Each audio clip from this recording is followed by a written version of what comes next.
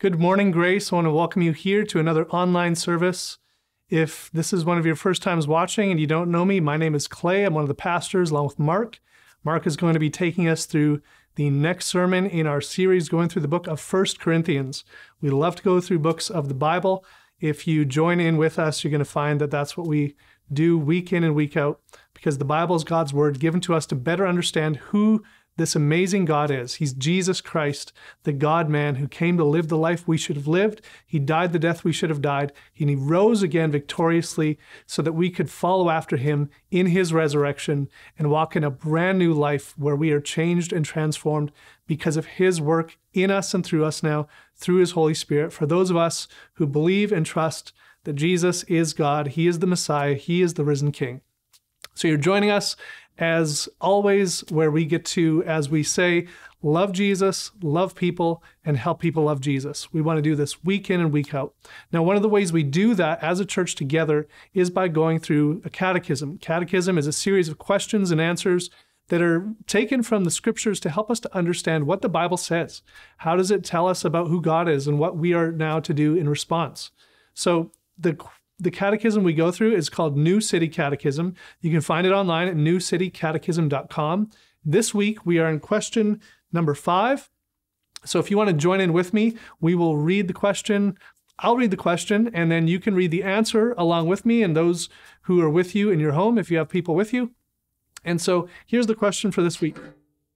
What else did God create? And now read along the answer with me. God created all things by his powerful word, and all his creation was very good.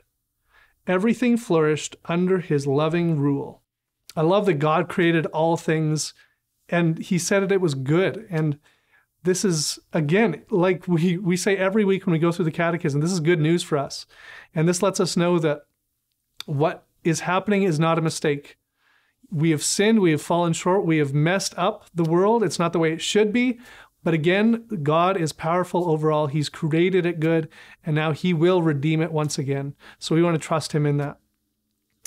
Another reminder that I would love to give you, if you don't know who we are as a church, you can check out our website, gracesask.com. And if you are a part of a church, but you haven't yet partnered with us this year, then you can go to the website again, gracesask.com, look for the little button on the front page that says partner with us, click on that, read through the information, see what is partnership all about. You can go back a few weeks to see Mark's sermon on partnership that we had then as well. And that should fill you in on really what does it mean to partner? What does it mean to be part of a local church? And again, the gospel, the amazing good news of Jesus and what he's done for us. After the sermon this morning, we're going to have some songs that'll be for you on a YouTube playlist. We'd love for you to sing along and join in with us as we praise our God and Savior together. I know we would be loving to get together and have a real band with music where we can actually hear each other sing, but in this season and age that we are in right now, this is going to be the best that we can do right now. But let's just remember that as we are singing, as we are praising God, we are doing so along with the rest of those who call themselves part of Grace Warman, and we want to rejoice in our Savior with them. So sing loud. Maybe if you have neighbors that love Jesus or even don't know Jesus, sing loud enough that they're wondering what the heck is going on in that house. So let's pray and set our hearts right to hear from God's word before Mark takes us to the next sermon in 1 Corinthians. Father, I thank you so much that you love us, that you're with us. Thank you for your goodness and your grace. Thank you that everything you do is good. Help us to enjoy you this morning. Help us to see what you want us to see in your word. Give us open ears and open eyes, and help us to know that you are with us, you love us, and you want what's best for us. It's in Jesus' name I pray. Amen. All right, let's let Mark take us through the next portion in 1 Corinthians.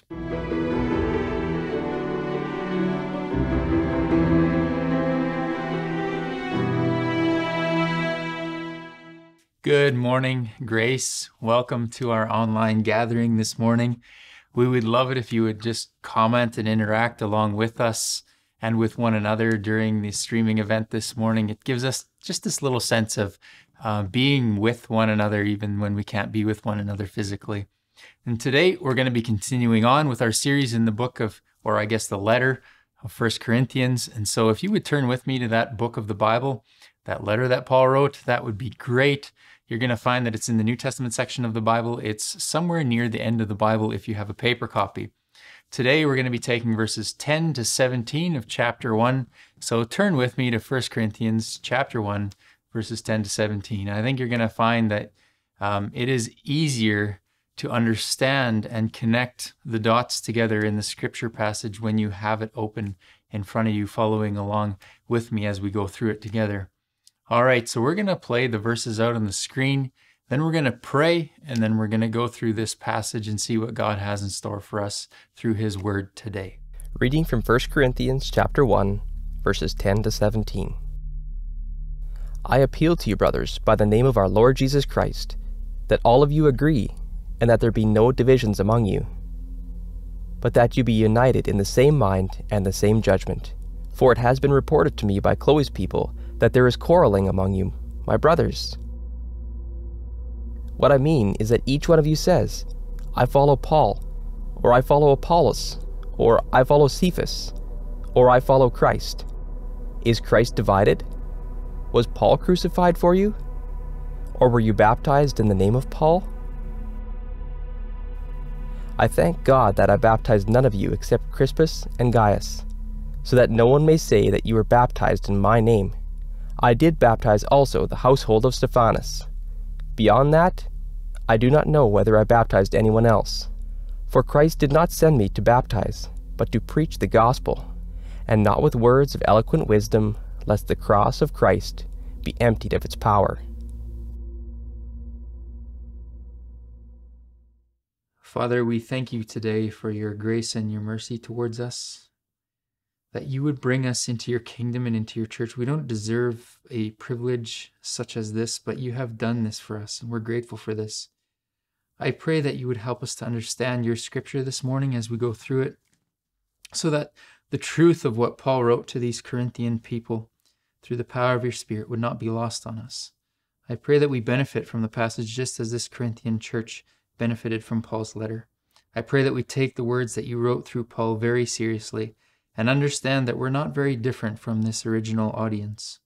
And we too have these same issues that Paul so clearly addresses in this book. Issues that need to be looked at and addressed through the lens of the gospel and fixed by the power of the gospel. I just pray this in your name, Jesus. Amen. All right, so just by way of context, you have likely heard over the last 2 weeks as we have introduced you to Paul and to this church in the city of Corinth that you have likely known that this church is a messed up church. And as we go through this book, we will see some things that are shocking, blatant and gross sin going on within this church. And it's not surprising what was happening either, as this church was located in a wealthy city, and this city had the moral reputation of a place like Las Vegas. It was well off financially, and generally the population had very little or no moral standards at all. This was a messed up place, and some of the practices of this city had infiltrated the church, as we're going to see as we go through this letter. Last week we saw in verses 4 to 9 that Paul, he doesn't immediately just blast this church with his hot anger for all the gross and blatant sin that is going on in the church, but he lets them know that despite all that he has been told that is going on in the church in Corinth, he's genuinely thankful and grateful for them. He loves them as brothers and sisters in Jesus Christ, despite all the disheartening news about them that he is hearing, about this sin that is going on in this church that has been told to him. So today, however, he starts to get into some of the sin that's going on in the church, and he starts to pick at the things that are happening within the church that shouldn't be going on. And the very first subject that he touches is the division and the fighting that's showing itself in the people of the church. So let's read verses 10 and 11 of our text today, 1 Corinthians chapter 1, verses 10 and 11 of our text. I appeal to you, brothers, by the name of our Lord Jesus Christ, that all of you agree that there be no divisions among you, but that you be united in the same mind and the same judgment, for it has been reported to me by Chloe's people that there is quarreling among you, my brothers. Now, I want you to notice Paul's tone in this very first exhortation in this book. He doesn't come out with guns a-blazing, ready to take off their heads because of their disagreements and the division that is obviously going on. He could have used much harsher language. He could have commanded them in the name of Jesus that they just agree and that they get along, but rather he appeals to them. You could say he's pleading with them. He loves these people and he wants to get them to the point where the obedience comes from the heart. And so he appeals, or you could say he begs them, please get along. Please stop fighting for the sake of Jesus and the gospel. Be united in what you do as a church so that the world will know who Jesus is and why he came. Those of you who are parents will probably have experienced exactly what Paul has experienced here. When we as parents see our children fight and argue, disagreeing over everything and anything for the sake of disagreeing, it drives us nuts. I can hardly stand it when my boys do that. So my response to my kids when they fight is often a response of anger. Stop fighting right now or else. And I command them to be obedient. I command them to love one another or else. If they don't clean up their act and love one another, the hammer will drop. Not saying that this is the correct approach. I want you to understand that. Just saying that, unfortunately, this method is my natural tendency. Well, Paul didn't take that route with these Corinthian people who are fighting amongst one another. He takes a much more loving approach here. He doesn't command unity. He doesn't command them to love one another. He doesn't command them to stop fighting. He appeals to them from the bottom of his heart. He loves them. And he wants their obedience to come from their heart, and he wants them to stop fighting because they love one another. He wants genuine unity from the heart. He doesn't want unity and agreement that comes from a command from an apostle. He wants true unity, not some fake unity that will be on display only as long as he's watching them.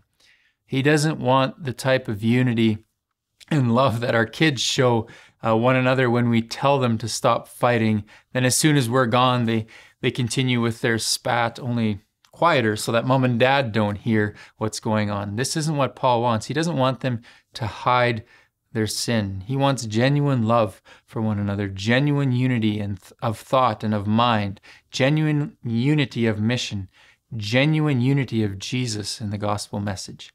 And Paul wants this for the church because Jesus wanted this for his church.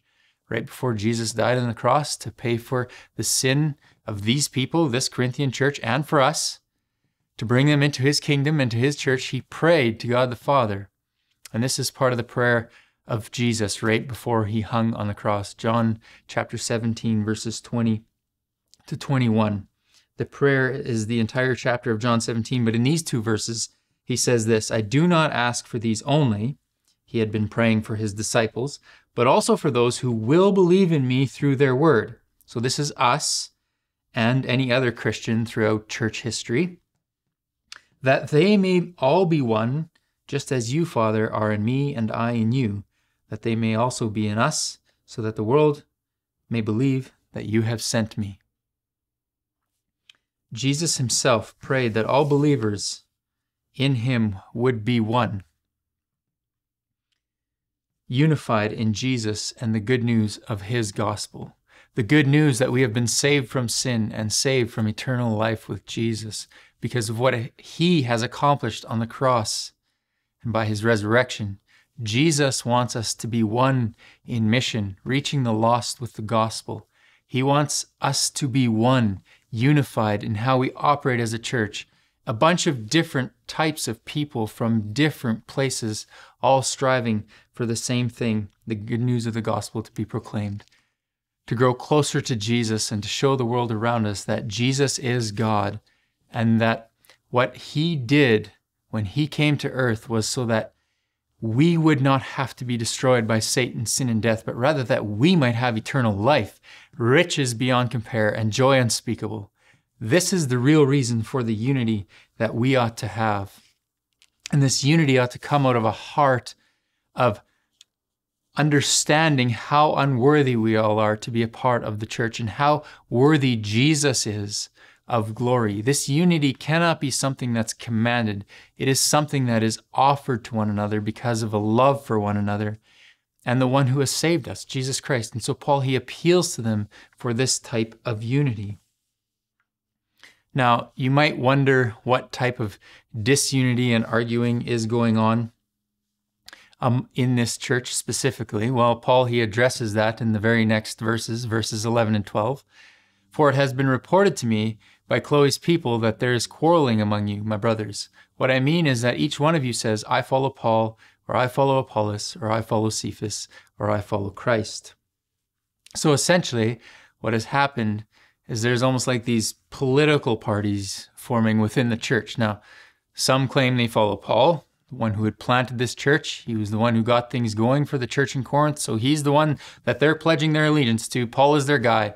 Paul is the OG of church planting, and he planted the church in Corinth. And so some of those who might have been there from the very first days of this church plant, they were claiming that they only had to follow Paul. In other words, if Apollos or Cephas, who is the Apostle Peter, would teach or write to them, they would totally disregard what was taught or written because they only followed Paul. He was their favorite. Forget about the other guys and what they said. They did not matter. Paul was the only one that they would listen to. And this is a huge problem because there was this other guy who was named Apollos who had spent some time at the church, and he had come through Corinth sometime after Paul had planted this church, and he had taught there.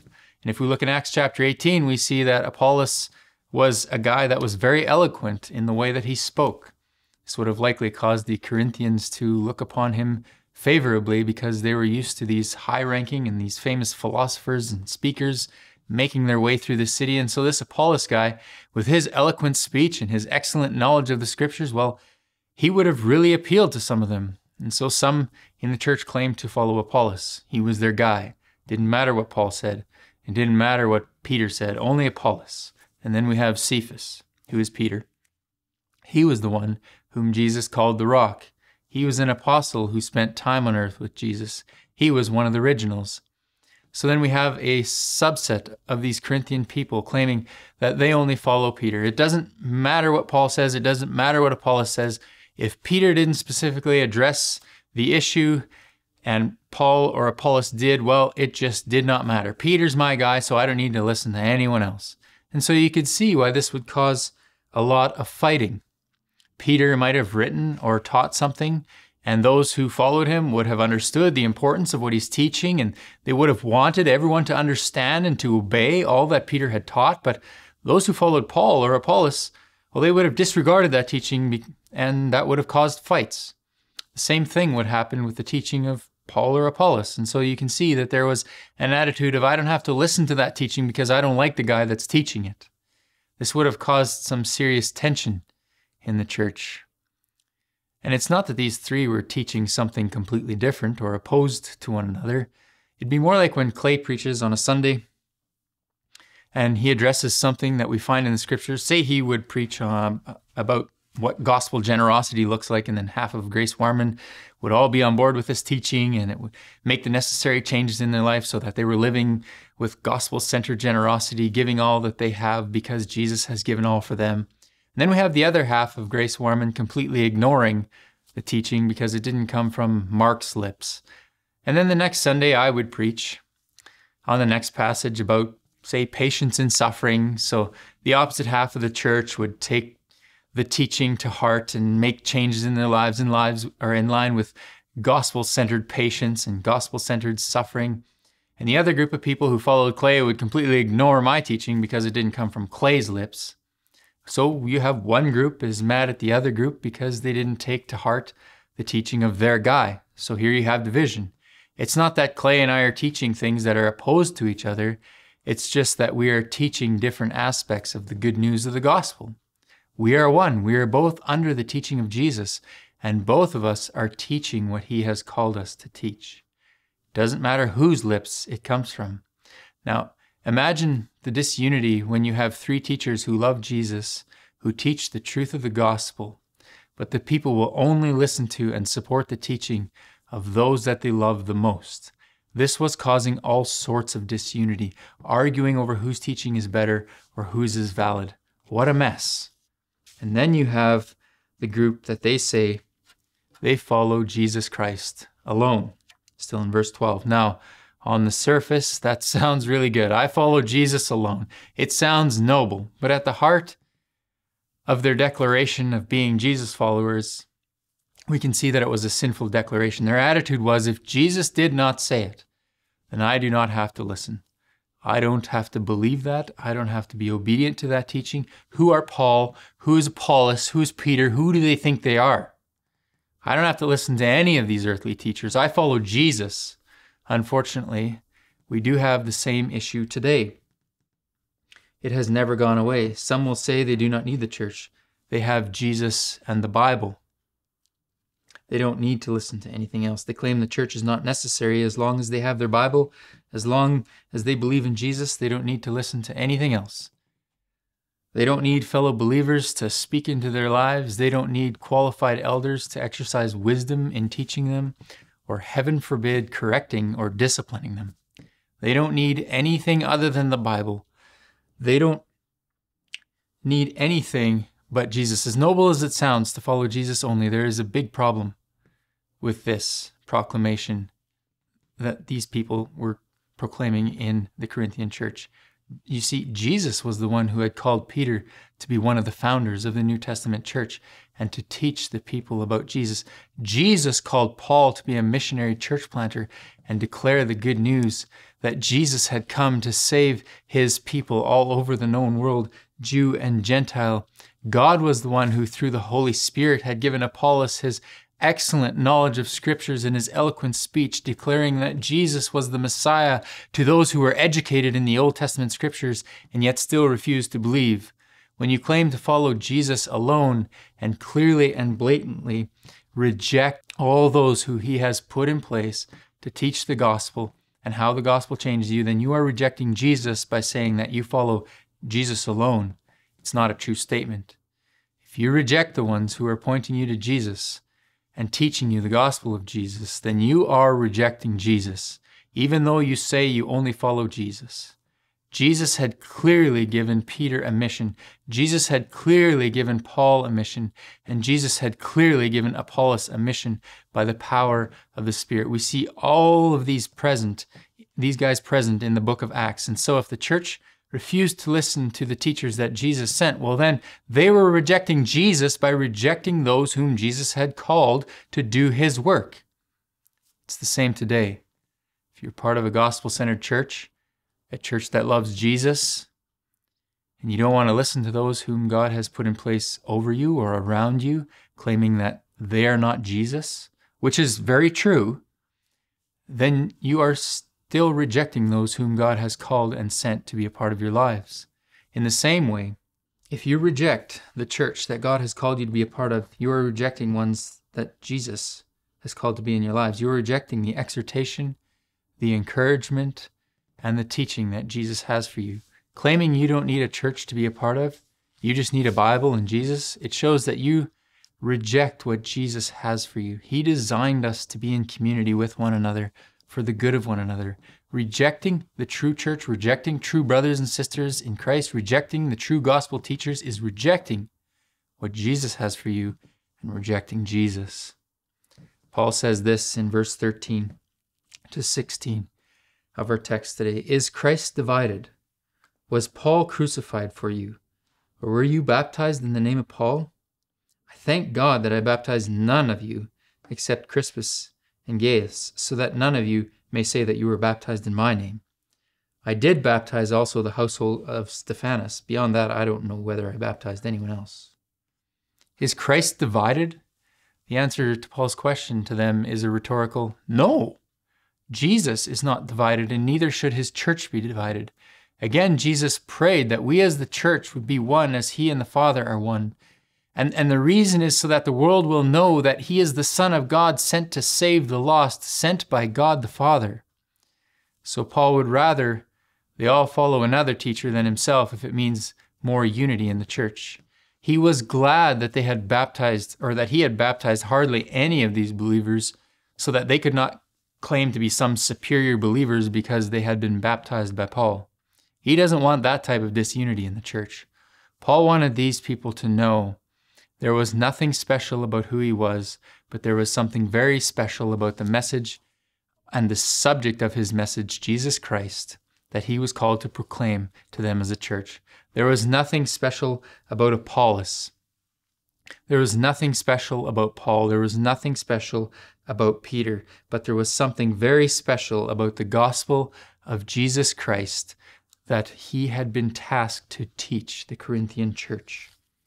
And it was Jesus who had tasked them with this task, with declaring this task to declare this message. Verse 17, "For Christ did not send me to baptize, but to preach the gospel, and not with words of eloquent wisdom, lest the cross of Christ be emptied of its power." The unifying factor in this Corinthian church was supposed to be the message of the gospel. It wasn't supposed to be the teacher, but the message. And that was Paul's mission, to preach the gospel of Jesus Christ. If people truly followed Jesus alone, they would embrace the gospel message from Paul, from Apollos, and from Peter. And the teaching from all three of these guys would point them to Jesus and the good news of the gospel. This should be what unifies us as Grace Warman as well. It should not be if I teach or if Clay teaches, but the unifying factor should be the content of what we teach. Jesus Christ and his gospel message, the message of the cross and the resurrection, because it is in the content of this message that we can all be united. The message of the Son of God who came to earth to live among us perfectly and to die an unjust death on the cross so that our sins could be paid for. This is the message that we ought to embrace.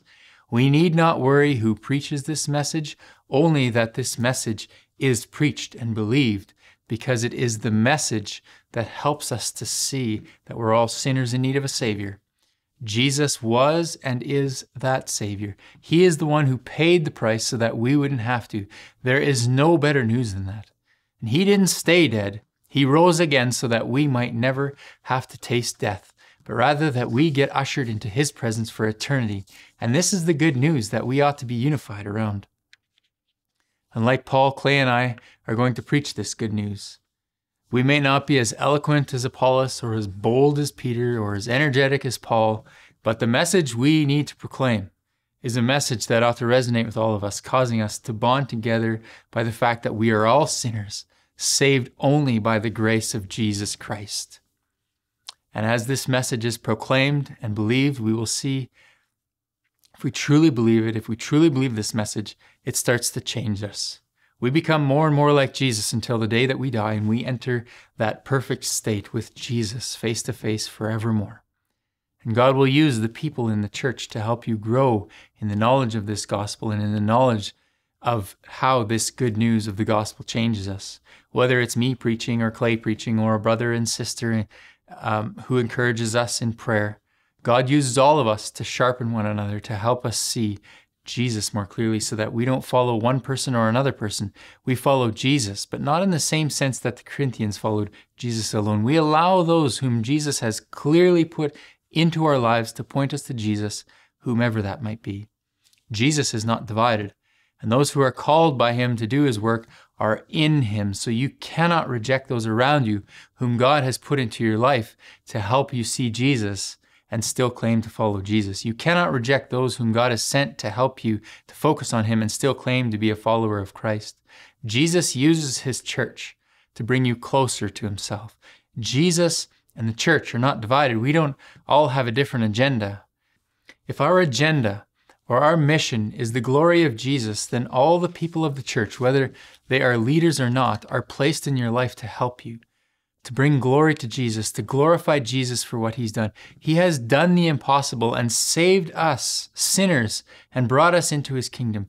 Can you imagine on a football team if the defensive players said that they would only listen to the defensive coordinator, and if the offensive part of the team that said that they would only listen to the offensive coordinator, and the special teams players said that they would only listen to the special teams coach, and none of them would pay any attention to the head coach? It just makes no sense, because the defensive coach is carrying out the mission of the head coach, and the offensive coach is carrying out the mission of the head coach, and the head coach is carrying out his mission through the coaches and the players that are under him. They're one team. They're unified together on mission to win the game, to win the championship. Or imagine if the entire team said that they would only listen to the head coach and they would disregard all of the coaches. Well, that would not make any sense either, because the defensive coordinator, the offensive coordinator, and the special teams coach, they're all carrying out the instructions and the mission of the head coach. In Grace Warman, it is the same. If you only listen to Clay or only listen to me, you're failing to see the bigger picture. If you don't listen to us and you only claim to listen to Jesus, then you're missing what Jesus has for you through what he has called us to preach and to teach. We're under Jesus, and we are just carrying out his mission in different ways. We are under the direction of our head coach, Jesus Christ, who is using us as players and coordinators to carry out his mission of saving for himself his people, that his people might make it to his kingdom.